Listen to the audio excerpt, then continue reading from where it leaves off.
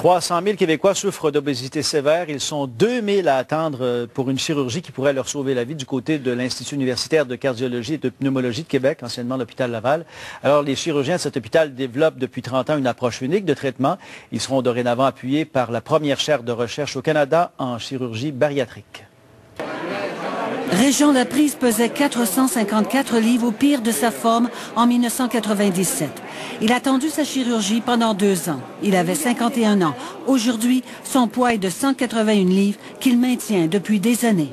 Moi, si j'acceptais pas la chirurgie, il m'en restait pour à peine 2 ans à vivre. Depuis la fin des années 70, la prévalence de l'obésité sévère au pays a augmenté de 233 %. Près de 60 % des adultes en souffrent et 4 000 personnes en décèdent à chaque année. J'avais du diabète, de l'apnée du sommeil, de l'insuffisance rénale. J'avais à peu près tout ce qu'on pouvait avoir. Plus de 500 patients ont dû se résoudre à passer sous le bistouri pour régler leurs problèmes de poids cette année à l'Institut universitaire de cardiologie et de pneumologie.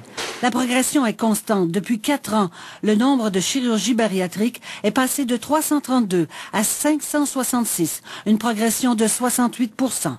Le nombre de chirurgies augmente, mais le nombre de patients aussi.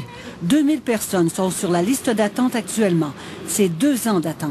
Mais les résultats sont bons, même si des complications peuvent survenir. Ce qu'on dit aux patients, c'est de la plomberie qu'on fait là.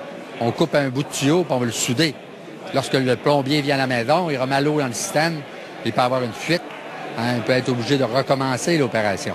La chaire de recherche viendra justement encadrer ces patients en attente, en plus de suivre les personnes qui ont été opérées. Est-ce qu'il y a des pistes d'intervention? Est-ce qu'on peut travailler sur les habitudes de vie? Est-ce qu'on peut les encadrer d'une certaine manière? Les coûts directs et indirects des problèmes de santé reliés à l'obésité sont faramineux.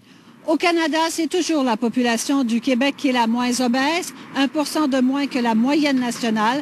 Mais ici comme ailleurs, l'obésité tend à croître, autant chez les enfants que chez les adultes. Solange Morancy, TVA Nouvelles, Québec.